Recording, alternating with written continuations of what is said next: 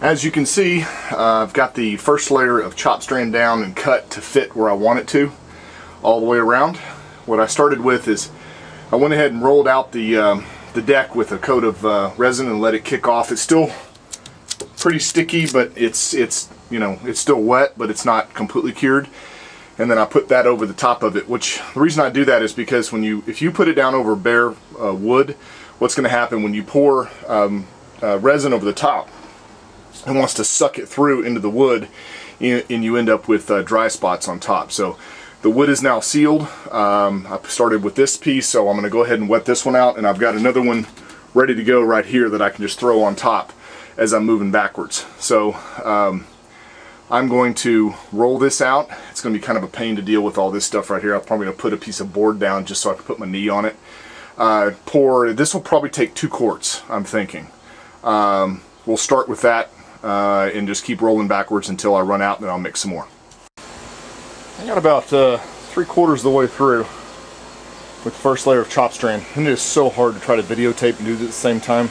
The chop strand just gets everywhere, and it's all on the camera, and I'm afraid it's going to ruin it. So, I mean, it's pretty straightforward as far as how you lay it out. I overlap it about 3 or 4 inches at every seam. You wet it out tremendously. I think I've got 3 gallons right here in just this. It takes an incredible amount of resin to do chop strand. Maybe not 3 gallons, maybe 2. Uses a lot. It soaks it up like a sponge, but it's what's going to give it its nice texture. And I tell you, I love the way this looks. It's turning out really nice. All I have to do once I put the second layer down is buzz it with my DA grinder and throw down gel coat after we build our little pieces up there. Those shouldn't be too bad. I hope it's not bad. They kind of dreading building them, the front parts. But once that's done, we can roll in the gel coat and start putting the interior back in. I gotta, of course, build my seat brackets, but that's not a huge deal. We'll get them taken care of. So I'll try to videotape when I move on further back, but I think I'm going to take a little break for a while.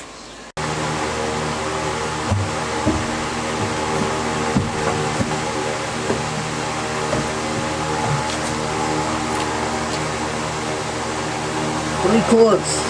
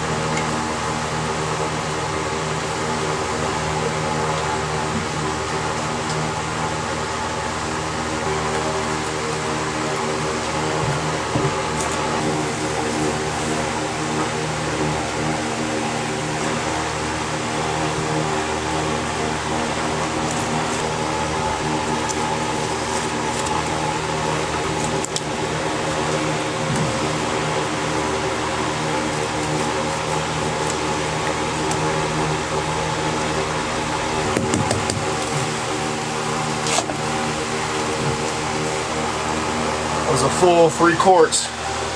I still have quite a bit left to go. I'm gonna mix up another pint. That should take care of this.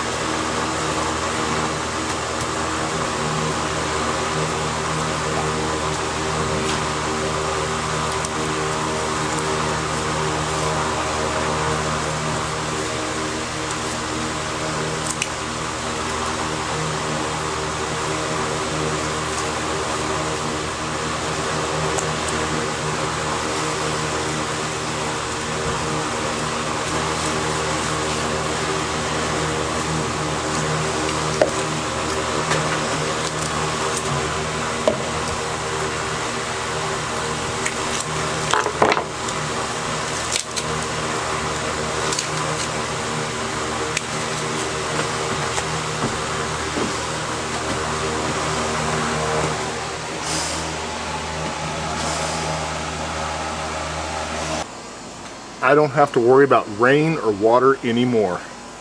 This is a huge milestone right here, guys. I have got the first layer of chop strand in. Now it took me all day because I had to stop, go take a shower, go do work, real work, make money, come back, start working again, had to stop, take a shower, go do real work. So this is how committed I am to get this done.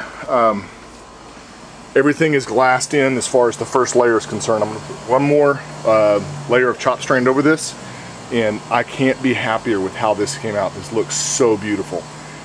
It is the chop strand actually laid down perfectly. I mean, into the corners, around these edges. I can't complain at all. I can just only imagine what it's going to look like when I get the second layer done. So anyway, it's done. I'll see if I can videotape a little bit of me doing it tomorrow, but I'm telling you, it's a whipping when it comes to trying to videotape and put down this stuff, because it is really, really difficult to maneuver, and it's messy, and I'm afraid I'm going to ruin this camera. So anyway, waterproofing is done. We don't have to worry about it anymore. I'm really, really excited now. You see the light at the end of the tunnel. Once we do this second layer, I can put my pieces up underneath the bow area and get it all nice and cleaned up, and glass those in. Out of silica now, so I need to get some more so I can make some peanut butter to glue in the front, and that's going to be the bow section actually the whole console sits on. And I saved the old pieces for patterns, so it's going to make it, I don't know, a little easier, you know, so I don't have to completely measure and completely go off just go off memory and you know, bare measurements. So anyway, it's done. This is huge. I can't tell you how excited I am right now that this is over with. Now, I mean, you can seriously, once this kicks off, this last beat, I could fill this thing full of water and it ain't gonna rot, because it's gonna flow where it needs to flow and go to the bilge. So, I'm done for today. See you tomorrow. The deck is done. Second layer applied. Everything looks beautiful. I am very relieved that this is all finished. I don't have to worry about water leakage and all that kind of stuff. So all the major glassing finished. The only thing I need to do and concern with is where the ski locker is. I'll cut that out, and then I'm going to actually take little pieces of chop strand and wrap them around really good to seal that that wood edge. And then I'm going to put a lip on the bottom of that to hold the ski locker hatch. What was that?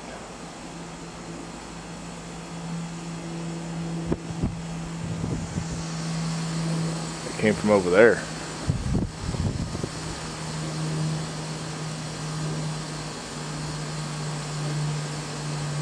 I'm gonna go check this out. Alright, we're all clear. Some kid playing with fireworks. Sure scared the crap out of me. Anyway, let me tell you how I did this. I know a lot of times I get to talking and I forget to tell you exactly what I did. What I started with was up front. What I did is I did this roll of chop strand comes in 50-inch rolls. That means it's 50 inches wide. So what I did is I used that going fore and aft. So when I knew that I started at the nose where I wanted the end to be and came back 50 inches and measured across and came up the hole a little ways, cut, slid it in there, and then I cut even. So therefore it kind of creates a corner or a point to go in the front. And then the second layer I overlapped about 4 inches. Third layer, same thing. And when you go to glass them down, it's real simple. You dump the stuff on there, start spreading it around, tap all the air bubbles out, make sure you're good to go. I got a couple air bubbles I've seen up in the front. I think it's because I was so cramped I wasn't paying attention, but it's not going to matter. These aren't really structural. It's not like getting them in your 1708, so, and it's up on the hull, so it's not like it's on the deal. So we're going to cover it up with gel coat anyway. So we're all good to go. I just marched my way backwards, kept, you know, putting down the goop, and I tell you, we went through a lot of resin. There's a lot of resin on this this deck, big time. Oh, and it's still sticky. Just stuck to my pants. So we're ready for the next step, guys. That means building the front pieces.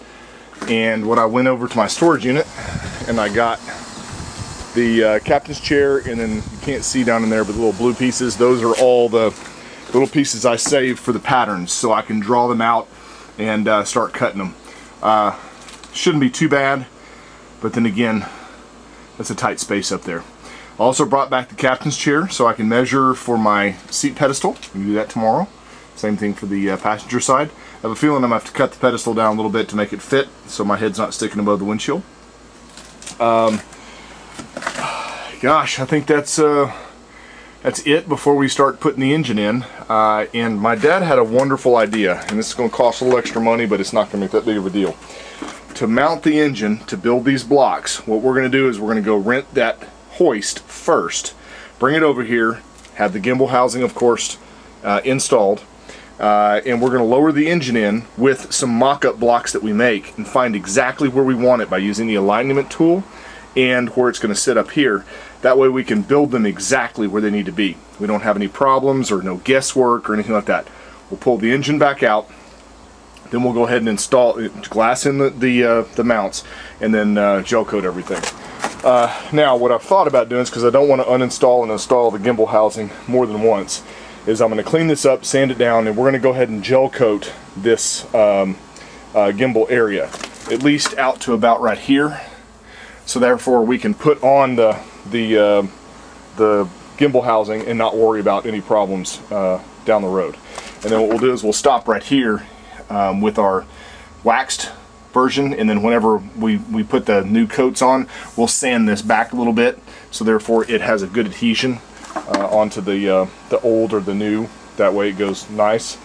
I think that's about my best plan without having to completely pull it out and put it back in, pull it out, put it back in. So that's where we are right now. I brought back our toy from the storage unit.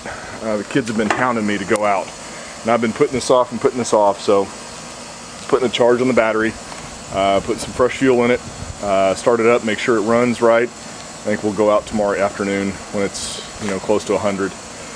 I got to do it, you know, got to spend some time with them and take them out on the jet ski. So anyway, it's back at the house now, and we'll get back on this as soon as possible.